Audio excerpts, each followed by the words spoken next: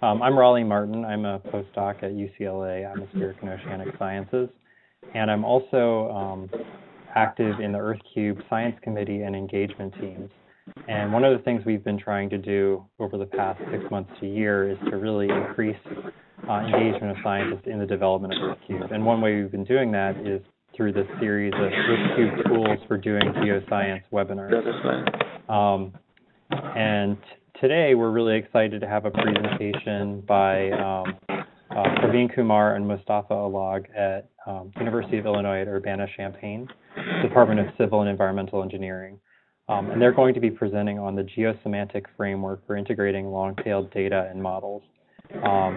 And so we have designed this webinar as a way for them to present their work, hopefully in a manner that's accessible to a broad audience of scientists who may or may not be actively engaged in EarthCube. So we're really looking forward to this presentation on this project today. And one of the reasons we've been doing these webinars is to increase scientist engagement with EarthCube. And so there are several ways after seeing this webinar today that you can become more involved. The first is to join the mailing list. If you go to earthcube.org, there are 2 newsletters you can join. One is a more general monthly EarthCube newsletter, and the other one is like a more detailed weekly update, Monday update. So anyone can join either of those newsletters. In addition, if you're interested in this project or other EarthCube-funded projects, you can apply to the Visiting Scientist Program, which basically pays your cost of going to another institution where a project is being developed and to learn from that project. So if you want to learn more about geosemantics and apply it to your research, you can apply to this program to get money to do that. Similarly, you can apply to a travel grant to attend an EarthCube program, such as the upcoming Earth All Hands meeting. And if you're interested, you have something that you're doing through EarthCube that you want to share, feel free to contact us at the email below to sign up to give a webinar in the future. So anyway, without any further ado, I'm going to hand the presenter ball over to Mostafa. And just a reminder, when you enter the room, you're automatically muted.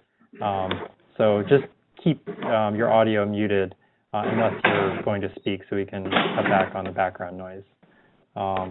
Great. Well, I'm going to hand it over from here. Thanks so much to Mostafa and how do we switch to Praveen. I'm going to switch it over now. And then after their presentation, there will be time for questions. Share the screen. Okay. So I just shared it, or I just passed it over to you. Okay. Are you sharing my screen? I don't see it yet. Where is the WebEx?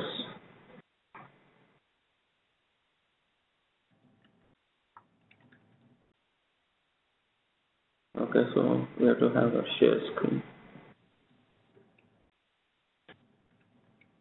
Okay, it's coming through. And just let people know also, in addition to asking questions by audio at the end, if you have any questions that pop up in the course of the seminar, feel free to send those either to me or to EarthCube community or to everyone during the course of the webinar. And I'll take note of those, just using the chat box. Okay, Martin, can you hear me? Yes, I can hear you. And you can see our screen? I can, yes. Looks great. Okay, so this is Praveen Kumar, and I'm the lead PI on this GeoSemantics project. And as you can see on the screen, we have a wonderful team across institutions. So we are very excited to talk about the details of the project, which is dealing with linking models and data, particularly in the context of the long tail. This project builds on a lot of technologies and also contributes to a lot of the technologies associated with 2 other projects, Brown Dog here at NCSA, which is an NSF DIS project, and SEED, which is an NSF DataNet project. So, we work across institutions, so there are several people involved, and the essential idea behind what we are trying to do can be described in this idea of long tail. So Generally, if you think about long-tail data, which is now a reasonably well-established context, we can think of it in terms of low-volume, high-complexity data. And these data can be produced by researchers, research teams, laboratories, and as you get to centers and research agencies, you start to get into large volume data. However, the small volume, but small individual volumes, but several of those contribute to a pretty large volume of data.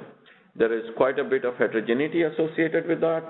There is a large number of collections where they may be embedded. They cover a large number of scientific domains. Metadata may or may not conform to standards. The storage mechanisms might be different. The way these data are expected to be used is different. And if you look at the data lifecycle, there's a lot of heterogeneity. So a lot of such data, the long-tail data particularly, is coming from field experiments, individual modeling simulations, field observations, and so forth. So the long-tail projects, particularly the ones which we have here with SEED and Brown Dog, they deal with basically the data side of things. However, we can also think of this concept of long tail as long tail models. And these models, again, I mean, you can have large models such as those run by NCAR and NOAA and NASA. And you may think of small models such as those run by our group or your group. And these may come about from single researchers, small research teams, various laboratories, and so forth. And they provide very useful scientific investigations. Yet they are very, very heterogeneous and what we would call them complex in terms of the programming languages that may be used, variable names for the same variables that may be different, the unit and time steps at which these models are run, spatial resolutions of these models, the reference and coordinate systems might be very different, and the conventions that we adopt in representation of the model would be a function of the science domain. So as a result, much like the long-tail data presents certain complexities, the long-tail model also provides certain complexities. However, the technologies are advancing, and there is an opportunity for us to see how we can make the long-tail data and the long-tail models interoperable. So if you go out in the field and collect some data, can they be fed to models which can run with that data without requiring a lot of effort on our part? So when we think about this data and model interoperability, we can think of it at many, many different levels. And here in the middle of the slide, we have listed a few modified from Wong et al. 2009. And at the current time, our project is dealing with simply semantic integration between data and models. And there are other levels at which we would like to progress after this particular project. But right now, what we're going to discuss is basically the semantic structure that we can harness to make the data and models interoperable. So when we think about this data and models semantic integration, on the one side, we have the models on the right-hand side. And what we are approaching that is basically developing model as a service.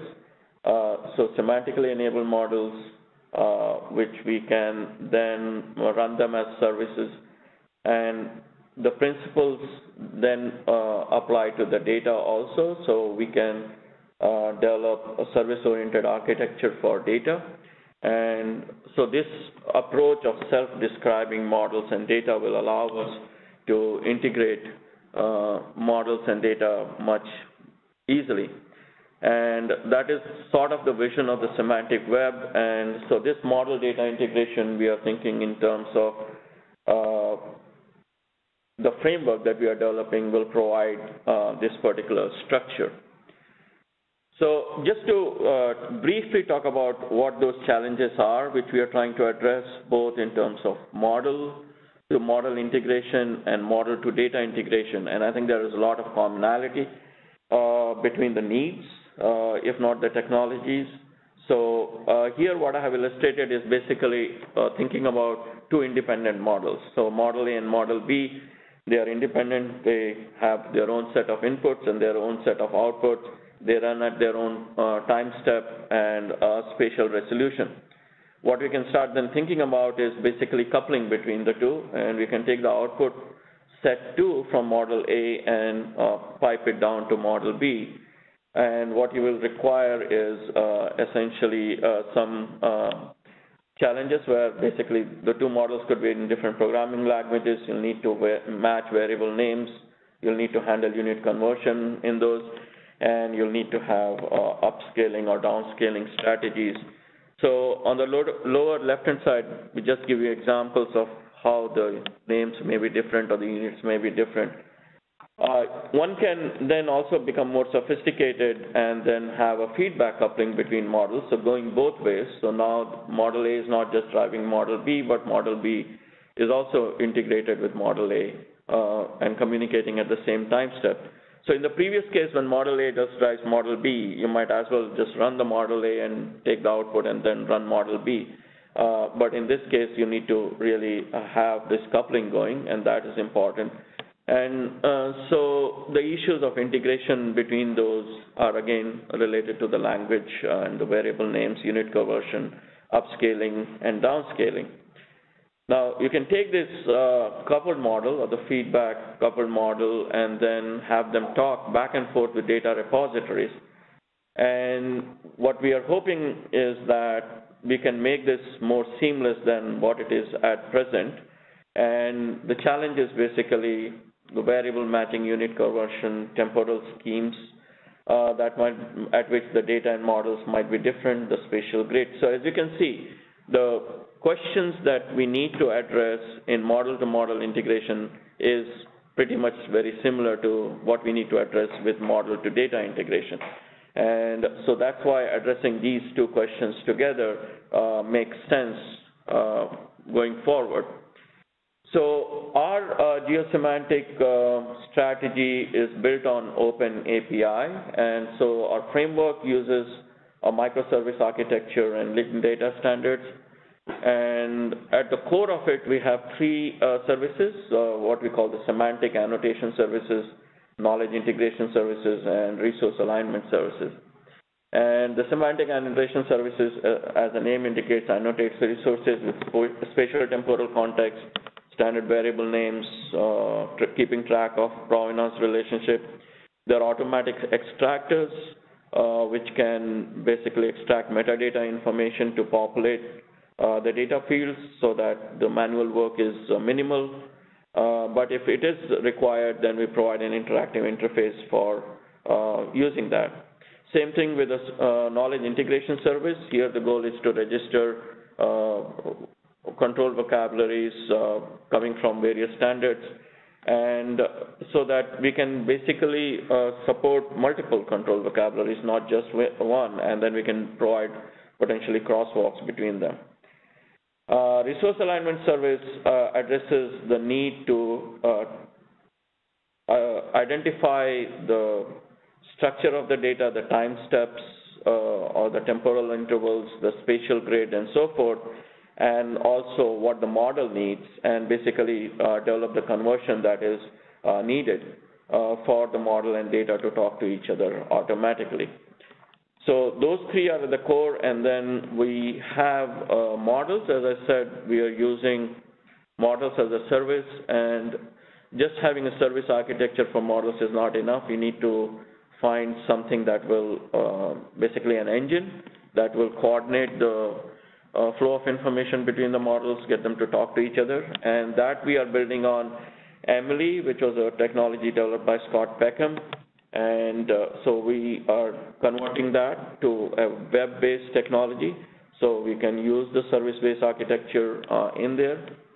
And we are, as I said, leveraging a variety of technologies. Seed, I mentioned, Clouder, which is part of Brown Dog and has been in development at NCSA for a while. And we are attempting to demonstrate the application of these data model integration on critical zone observatory for intensively managed landscapes, and also the SEN group, the Sediment Experimentalist Network. So with that, I'm going to turn it over to Mostafa, who's going to talk about some of the details of these technologies. Mostafa? So I'm talking about, I'll talk about the semantic annotation services. So it's multiple services that aims to lower the barrier for using standards and easily implement them across different long-tail repositories. So basically, if we can annotate or enrich the semantics for information describing data, we will be able to enhance the data model integration, the federated information retrieval, and data synthesis across different repositories. So basically, we are trying to annotate the data on different levels, that is starting from the contextual, such as the spatial and temporal annotation of the data, as well as the content of the data, which I'm describing on the right side of the slide. So each data file, such as a CSV file, has an entity, and an entity can be represented like a set in an Excel file or a CSV, which has this entity can be described by observation or what it is observing, and the measurement, the value, and each one has a description behind it. So the semantic annotation service aims to reach this level of details of describing the content of a file, as well as its context, and describing the provenance relationship between data files. So here I would like to show you some of the application of the semantic annotation services.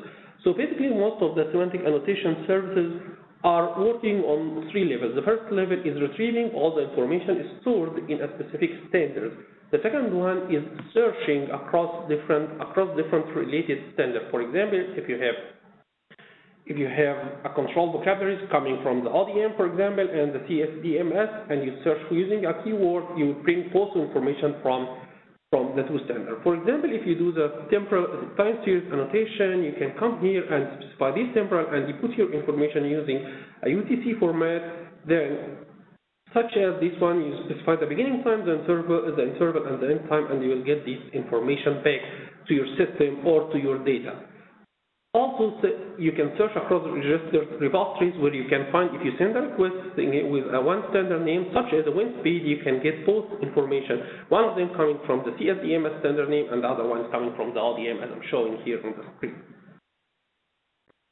So coming back to this, so the semantic annotation service is aimed to transforming the standards that we are using for describing information into a web-based standard where we can write different information extractors and parser against them.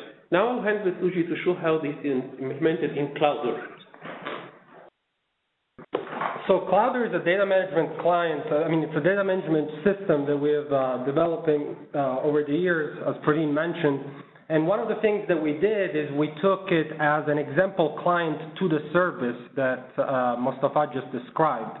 So here on the right, you see a simple diagram where you can see that there is a Clouder front end where you can upload files, create data sets. And in Clouder, you have the ability of annotating these files and data sets with metadata. And one of the things that we did is we extended the system to actually read the standard vocabularies from the semantic annotation service, and then use that to store it inside Clouder. So again, I want to emphasize that this is just one example of a data management system that can call the SAS. And the previous slide, Mostafa was showing you the live documentation for the web service.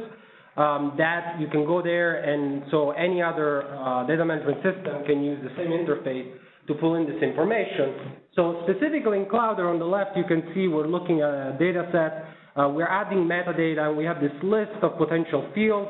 One of them is that we added is SAS variable name. And when we select that and we start typing into here on the right in the center water potential, we see that we get a list of results that is filtered based on the query directly from the semantic annotation service. And that list right now is showing standard names from both CSDMS as well as ODM2. And then the user can select one of these and add it, and now that data set has been annotated with information about what's inside it. For example, in this case, we say we use CSDMS channel water temperature and as units Fahrenheit. We also added the ability for administrators inside the system to actually manage what appears on this list. And so we have a way of specifying where these definitions will come from. So this is specific to Cloudera, but again, this is something that anybody can do. And as you can see, the definitions URL over here are the endpoints of the SAS, basically, of the semantic annotation service. In the case of Cloudera, we'll show a couple. We have a couple of videos. The first one is an example of an instance of Cloudera running on HCGS, .ncsa.illinois.edu, and in this case, we'll show a couple of ways of how a user can annotate inside Cloudera. So let's see. Okay, so what we're seeing is we're going to log in, and we are going to create a data set. Excuse me. We're going to give it a name. We're going to give it a description. And then we are going to upload a couple of files. The first file we're going to upload is a comma delimited file, CSV file. So we'll go to it, and we'll see that we have the list of available fields we can annotate this file with. One of them is SAS variable name. There's two subfields that we have to put in. One is the variable name, and so we're typing in atmosphere, air temperature, and we can see the list live from the SAS coming in, and also the units. Again, all this information is stored as RDF in the SAS. We can say a little bit more about that in a little bit. So then we show a couple of other endpoints from the SAS being called from inside Cloudera. This is a very simple one. This is just annotating with time, so it just gives you a very simple GUI to pick a date and a time. So we decided to say, that this data covers the time span between, January 4th of this year and May 5th. Then we're going to go ahead and upload a different file. We're going to show that. So in Cloudera, you can get this information back as the metadata in a machine-readable format, JSON-LD. We use a lot of JSON-LD, both in the GeoSemantic integration service as well as here. Sorry, that was really fast. We're going to go back to it. So now we're going to add a different file type. We're going to add the TIFF, GeoTIFF. And we have created an extractor using some brown dog technology that basically runs some code that extracts information from the GeoTIFF. So we can see that the bounding box, what the bounding box is, a bunch of stats about the raster, projection, North America 1983, and so on. And so these are two ways in which we envision basically systems to be able to annotate data. One is kind of a manual user-driven process, and the other one is a machine kind of driven process. So something else that we have done, and this is very recent, it's not really finished yet, is another client. We have created another client that talks to the SAS, which allows you, so this is okay, let's see if I can pause. Is there a way to pause there? Okay, I'm not going to pause it. Okay, so this is an external client. This is just pure JavaScript in the browser. And what we're doing is we can take the URL of a CSV. In this case, we take it from the instance of Cloudera for the project, but it could be any URL online. And we put that information here, and what we do is this client, standalone client, will load the CSV file. And what it will do is we'll parse the CSV file in the browser. It will basically parse out all the headers of the CSV. So that's what we list on the left at the top. We show the first kind of 100 rows of the data just to give a sense of what's in the file, make sure that you got the right file. And then what we can do is basically annotate the same way that we're doing for files, but in this case, annotate specific column headers inside this file. And so we're creating a mapping between a specific column in the CSV file and one of these standard names. So you can see that the pull down, again, returns entries from CSDMS and ODM. In this case, we picked a specific one for the CSDMS. And so we can do this for all the specific columns. With the idea that this mapping can then be used farther along the chain to make that integration between the data and the model a lot more seamless, or at least support the user in doing that. So we go ahead and add a few of them here. One of the things that we're working on is how to handle columns for which the semantic integration service doesn't have basically a standard name that fits. So we haven't done that yet, but we're thinking that the idea is we just kind of allow the user to provide one on the fly and build it. Again, these have to be they basically have to be universally unique, and so they have to be identified within a standard vocabulary. And so then what the user can do is look at this mapping, again in JSON-LD, and down below we can see that we've mapped precipitation MM, that string in this file, so this is file specific, to a specific standard name from CSDMS.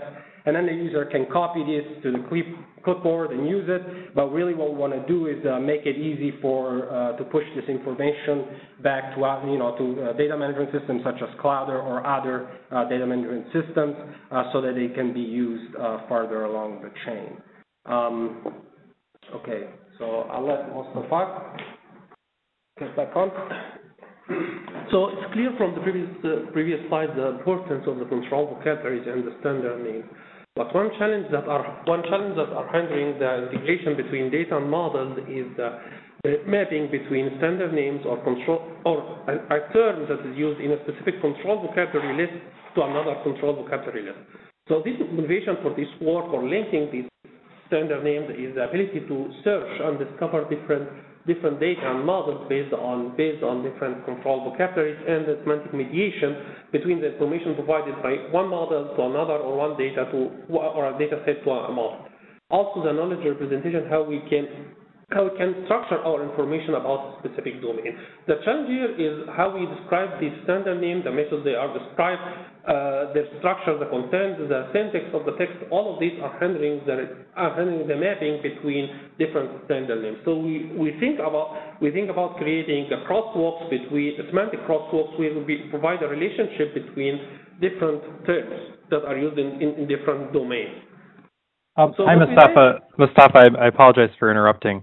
I'm concerned some of the people in the audience may not know exactly what a standard name is relative to just any... So a standard name, so the standard name is the thing that Luigi was just presenting. This is a control vocabulary that are used to describe a specific terminology. For example, it's not enough to specify to say that air temperature. You have to say that atmospheric air temperature. And these standard names need to be represented by a namespace that are providing its description. I'll show in a second how a standard name is structured and how it can be mapped to a different control vocabulary. Okay, thanks. So back again. So this idea is the standard names. So the standard name and the control so the standard names here, what we want to say that is usually confined in one schema. So one schema is used to describe a list of standard names. What we are trying to provide here is create a unique identifier for each standard name with its relationship and which its metadata or with its information. So we try to use the linked data approach to provide a persistent URI for each standard name. And provide a schema for publishing this standard name, which is presented on the right side. So we focus on basic definition for this standard name, and we deploy the Scots ontology for describing this, which is organizing the relationship between different related information. You can see on the right side of this slide that Scott provides what are the preferred labels you want to use for a name, what the labels, a list of the labels that are used for this name, what the narrow relationship related to this name. So we consider this in two ways. The first one is we need the community to start contributing to the standard names and define their names. And on the other side, we are publishing this standard name, as you can see here, using an endpoint. So so here I would like to go for, this is a channel water temperature. In a different domain, it could be called water temperature near channel bed. So this mapping, as you see, there are an alternative label between these standard names. We need this mapping to be available, and you can see in the top of in the browser, you can see there are a unique URL for a standard name, so each standard name has its own information.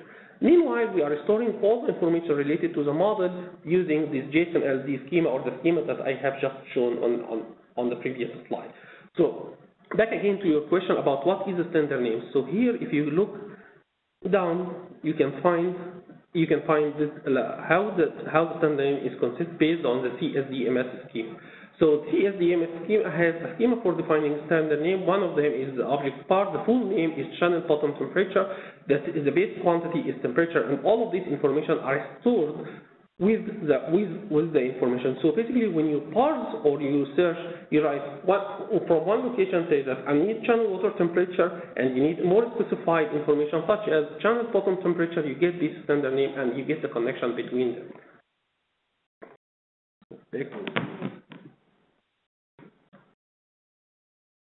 So I handed it to you to talk about the knowledge integration services that are based on the idea of creating these crosswalks between standard names.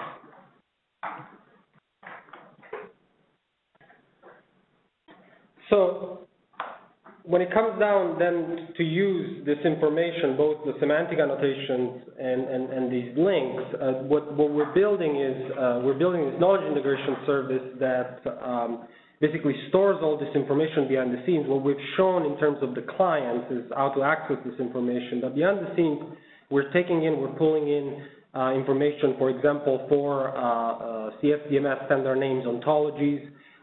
We're taking information from a semantic media wiki that is available for users to input new terms.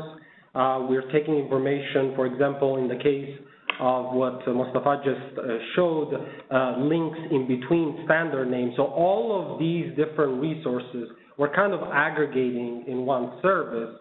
And without going too much into details, basically everything behind the scenes is stored as RDF, Resource Description Framework information. In fact, at the bottom, we mentioned, like in terms of the technical details, they're all stored inside using Jena in a triple store. So what we show through the services is one representation of that underlying information. And one of the things that we're trying to do with that is we're trying to kind of use this service kind of a mediator between the different resources. So we do kind of do some manipulation of the information as it comes in and as it comes out. Furthermore, what we're doing is we're starting to use this information to do queries on it that are supported by some basic reasoning, so that if you don't have a strict match between two variables, for example, you still can get results because you have that link that Mostafa just showed. So if we go to the kind of live documentation here at the bottom for the project, so we have a couple of examples that we currently have implemented. The first one is given a model definition, so annotations on a model, and given annotations on data, so what kind of variables, for example, are in the data and what kind of variables are required by a model. What we can do is anyone can use these endpoints to basically say, okay, go ahead and please let me know if a specific data set and a model actually match. And the way it does it, so down here, I'm scrolling slowly, okay. So in this particular case, we take a definition of a model inside the system. I will show it to you in a second. So let me see.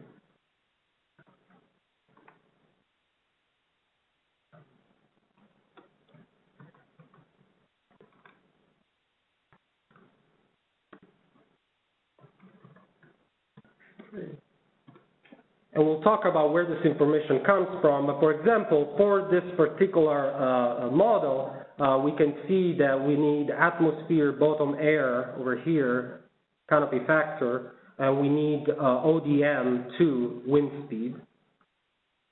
And so we have a similar definition for the data, meaning annotations on data. And then when we call the service with this information, what it returns is whether there was a matching found. And the matching is not based on just string matching, but here we show that what the variables required by the model were, what the variables required by the data were, and using some basic inference, what the variables of the data were. And we can see over here that basically there was an equivalence between two variables that returned ODM, wind gust speed, which made it possible for the model to match the data.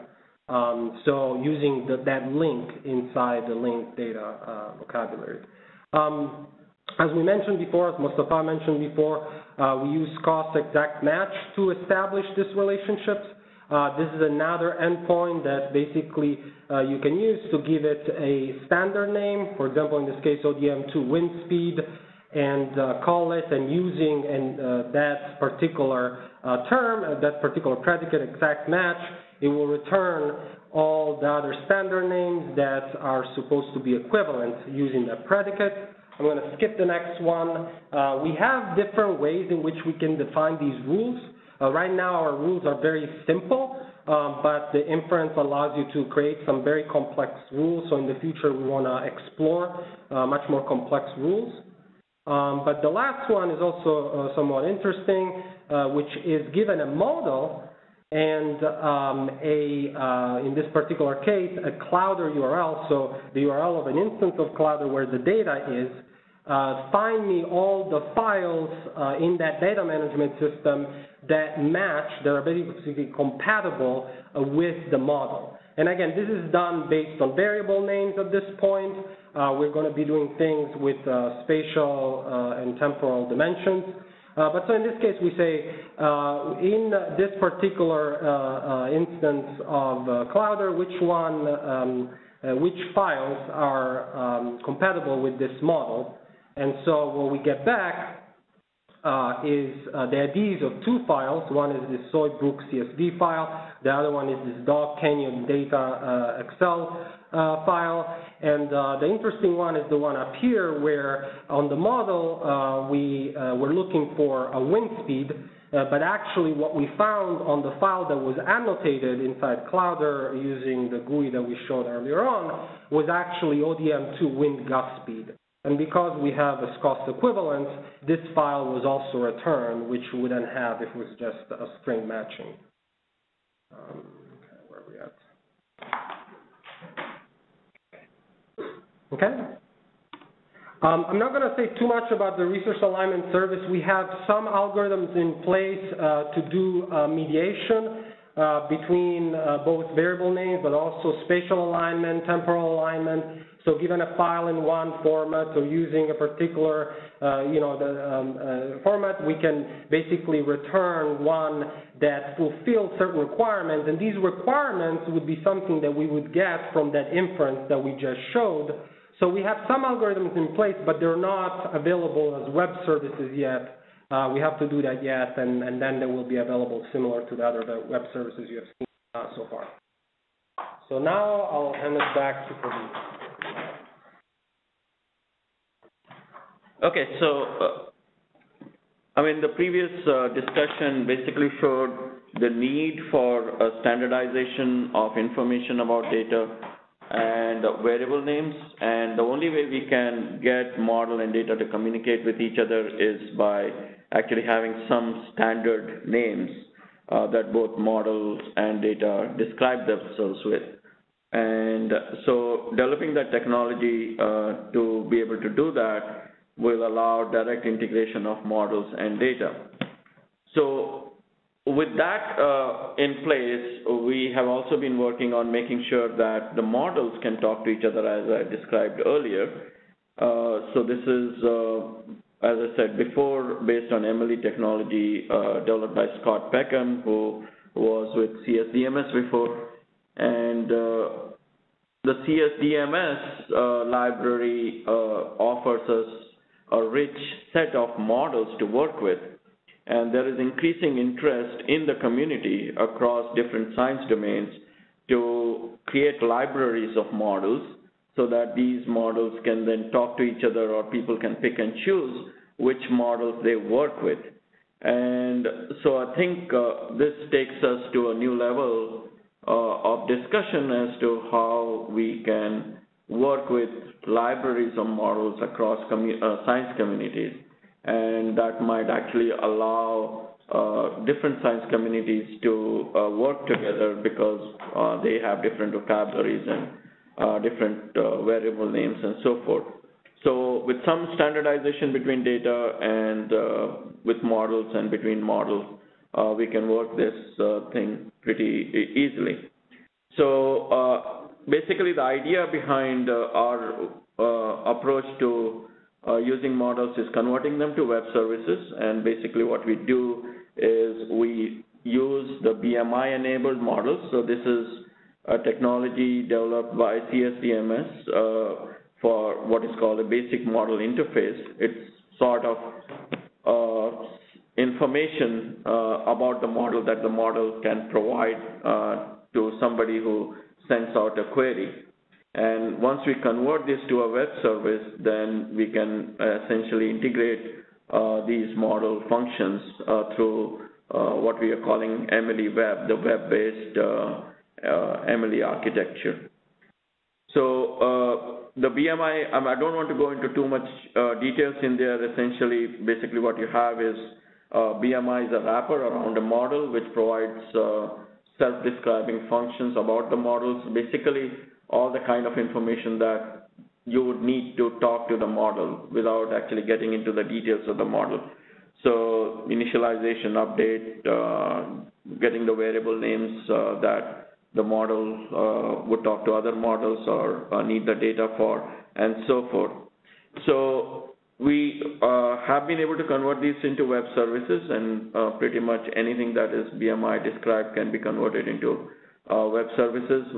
For our example, we're using what is called a TopoFlow model. Basically, it describes transport over the land surface with a lot of eco-hydrology and hydraulic component in it.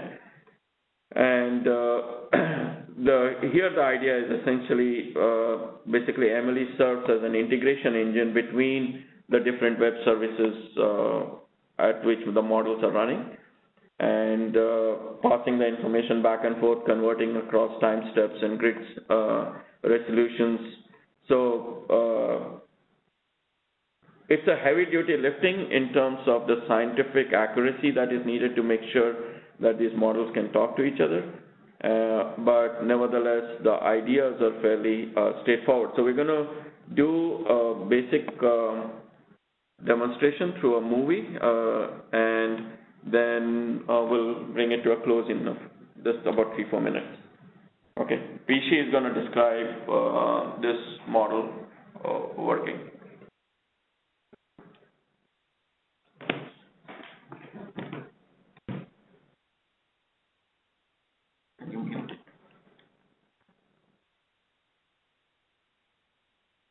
So while they're getting that loaded up, I'm just going to let people know that we're also going to upload the recording and the slides of this webinar onto the EarthCube website within a week or so. So if you want to share this with someone else who is not able to attend, just look back there in about a week to get the link to that on YouTube.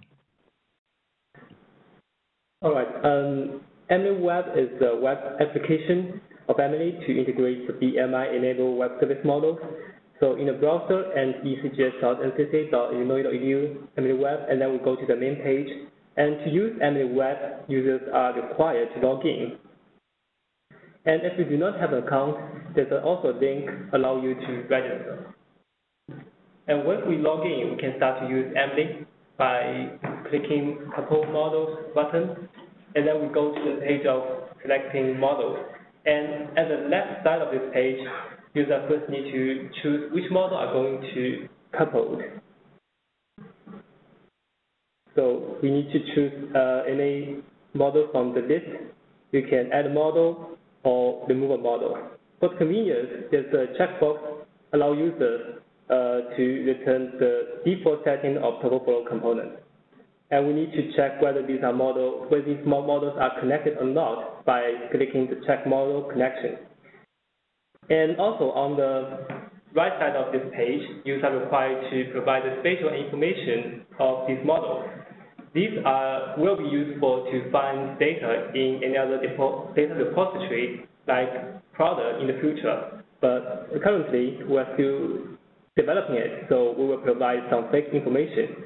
And suppose we are going to run these models on our watershed, which is located in the upper segment water river basin. And these are the spatial information of our watershed. And also, users need to provide some temporal information, the start time, and the end time. And once you provide all the information, just click the Submit button, and then it will go to the page of configuring models.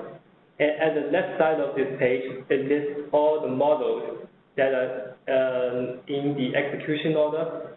And then in the middle of this page, it requires users to provide the values or the files of the configuration variables. And here are some default values, but the users are also required to provide the spatial files. For the TurboFlow, it requires users to provide the slopes, the aspects, the digital elevation model file, and the flow direction. So currently, all the files are uploaded from the local computer, but in the future, we try to find the data from Prada by using the knowledge integration service, which is described in the previous slide. So for the TurboFlow, each component requires at least one EM file, and we will move a little bit fast to skip it. This is Ryan. Sorry to interrupt. Could you wrap this up quickly so we have time for questions? Thanks. Yeah, we're going to just wrap it up. So anyways, we're going to, I just want to quickly go to the end here.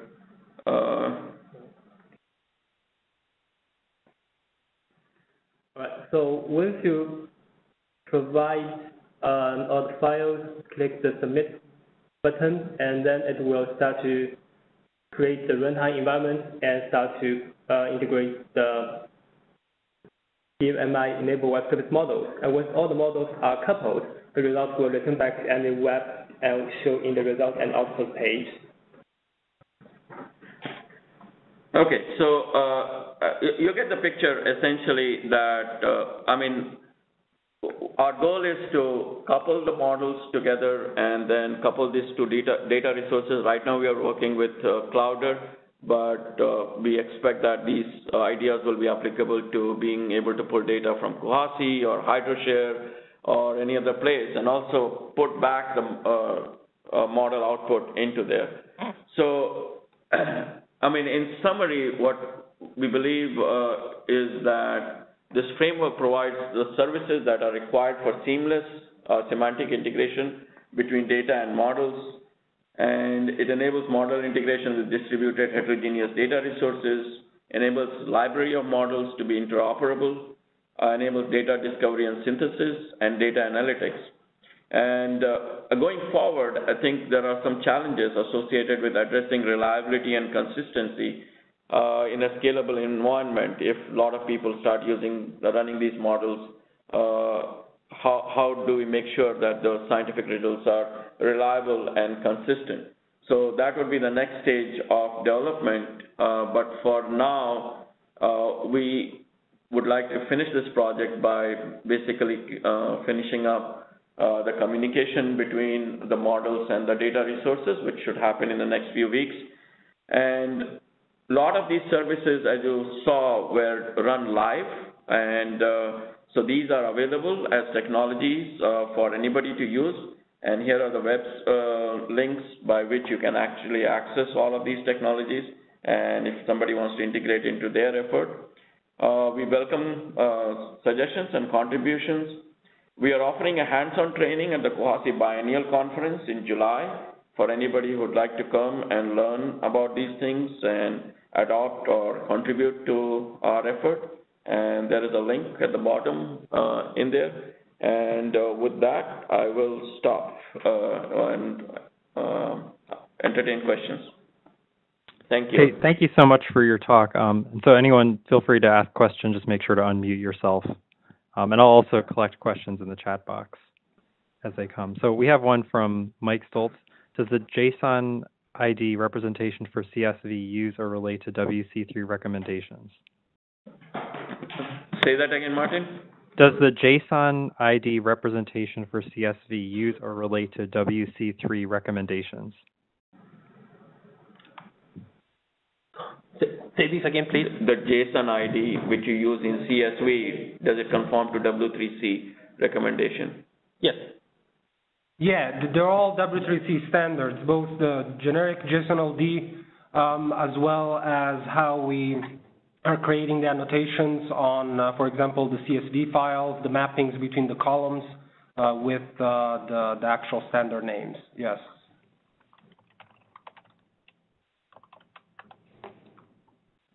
And when we pull in ontologies, we try to always get existing ontologies that are used and they're popular, and a lot of them are W3C ontologies. Yeah, and we provide the context for these ontologies, like the namespace that are related to where we bring the standard name. So basically, when you annotate a CSV file, the final product is a JSON LD that are described that are related to the JSON LD standard, that are related to the W3 standard. Meanwhile, are describing the content of this file using using fields from these standards or from the CSV standard. Okay. Hey, so another question, and this is a little bit different note. As a field scientist and experimentalist, I'm someone who's more generating data than using data, and I'm a little bit bewildered exactly how I would contribute my data in such a way that it could be then read into a resource like this. So do you have any suggestions for how to go about providing sufficient information with the observational data that I collect to make it useful here? So let me answer that, and very quickly I'll turn it over to my colleagues here in there. So through our observatory project, also we are collecting a lot of field data. So the first thing to do is basically create an account in Clouder, which is available for anybody, I suppose. And then once you can upload the data into the Clouder, and as soon as you upload it, there would be a bunch of extractors that can run on it if they recognize the data type. And if they don't, then we have all these semantic annotation technologies that you can annotate the data very quickly with standard names. So once it is done, then it is available to be harvested in any shape or form we would like. Yeah, I would add that basically the two videos that we showed of Clouder and then the CSV annotation tool are two examples of web interfaces that are in place so that somebody can be helped in adding these terms without actually having to write all that semantic annotation from scratch, right? So what's important here is that we have that information stored in a machine-readable way that can be used by the system. How that gets created, we show two examples of clients that can do that, but we hope that people will build other clients that can also do that. In the meantime, you can use these GUIs with your files by uploading the file there or giving the URL of a web-accessible file and create these mappings using these tools, and then the mappings would be what gets used by the framework. But there is already a large number of harvesters available in Clouder for all the standard types of files, right? I mean, if it's a GIS file, it can automatically extract the metadata in there. If it's a photograph, it will extract all the location information if it's contained in there and all that stuff. Yeah, so if you want to manually annotate, you have those clients. If you want the system to annotate for you, that's the example of the GeoTIFF extractor. That's an example of one where you just upload the file and there's some tool that knows how to extract that information in a standard way. So those are the two that we emphasize all the time is, are you going to add that manually because you have that knowledge and you're the only one who can add basically that annotation, or is it somewhat standard because it's embedded inside the file itself? So in a simple word, is that if this file has a specific structure, we can leverage it and upgrade it to be semantically enabled, such as the GeoTF file. Most of the GeoTF file has this information included in the file. We are trying to map it to the standard and provide it as a metadata related to the file. Other files, such as the CSV file, need a human intervention. That's why we created the CSV webpage where you can upload the file and annotate it step by step or column by column. Did that help? Somewhat. I think I have more questions, but I'll save those for another time. Sure. I want to give time for other people to have questions. Yeah, and you're welcome to contact us anytime with other questions if we can help you. So anyone else with questions, either send them to me in the chat box or just speak up. Make sure to unmute yourself. This is Mike. Can you hear me? Yes, loud and clear. Just to follow on at a high level. So what if I don't have files? I have services that deliver CSV, but the data behind the services might be gigabytes or terabytes, so I'm not going to be uploading any files. Do you have a concept for handling that? So if you have very large files provided as a service, I mean, that would be very similar to what Kuhasi is doing, not maybe as large in there. There's a couple of things. One is, do you remember when we showed the model definition? I showed an endpoint where we basically were showing the annotations on a model. There are also annotations on data, and you have ways of providing that annotation without providing the file. So basically what you're providing to the service is just the annotation that says, in the case, for example, of a multi-gigabyte CSV file or whatever it is, you basically say this URL has the following mapping where this column is annotated with this standard name and so on. So we have ways for you to provide that annotation without providing the file.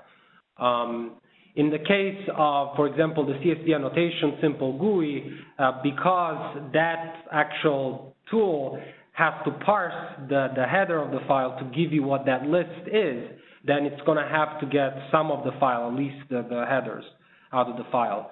But in general, those are examples where the tool is helping you figure out what's inside the file. But if you know what's inside the file, you can provide the annotation without providing the file. Okay, good. So I'd start out the same way, get an account in Clouder and start.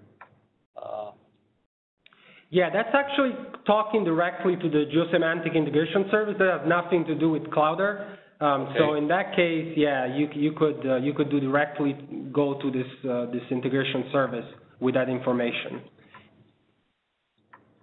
Okay, thank you. Yep.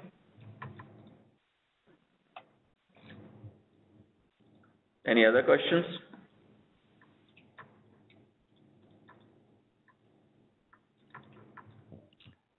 Well, if there are no other questions, I'll ask the final one. So these tools definitely make it easier for data producers to contribute their data. But what is going to motivate them? Like, why, as an observationalist, should I take the time to go through this process on the website Clouder and add all of this information to my data? What do I get from that as a data generator? Well, the idea is basically to develop a community around it. So if you are a data generator and if you annotate it and I annotate it and some other people annotate it, then basically we start getting a very rich set of data from which we can do analysis, we can run models directly. I mean, if you want to run your own model, just think about it this way. If you have a grad student who works on a particular project and graduates, another graduate student may pick it up, but by the time you're down to the third generation of graduate student, that data pretty much is lost in there. You may have a few publications out of it, but the data is not living in an active environment. Whereas if you use the system the way we have, that data has a very long life. You are using it, other people are using it, they can point to issues with data which you may not yourself realize, and I have this personal experience where my model gives wrong results not because the model has a problem but the data has a problem, and that can be then annotated as a provenance information in the data which your own group can benefit or other people can benefit. So I think in some ways it provides sort of a social communication around data, but it also makes data much, much more useful for your own model uses, your ability to link across models. Just imagine how much time our graduate students spend in preparing data to run with models, and then another graduate student comes in and has his own idea about models, and that data is no longer useful. Whereas here, with some standardization, I mean, all that will be seamless. So the amount of time that goes into preparing data for analysis or modeling will be reduced significantly with just a little bit of effort every time the data is included into the system. Great, that's a great explanation. Thank you. And with that, I'm going to close the webinar. Thank our speakers again for presenting on this topic. And actually, coming up in June, on June 3rd, first Friday of the month at the same time, we have a webinar on the Geo Deep Dive project, which along the same vein is about integration, in this case, specifically about observational data. So more on the data side, less on the model side. So I encourage you all to attend and check out the EarthCube webpage for more information about that.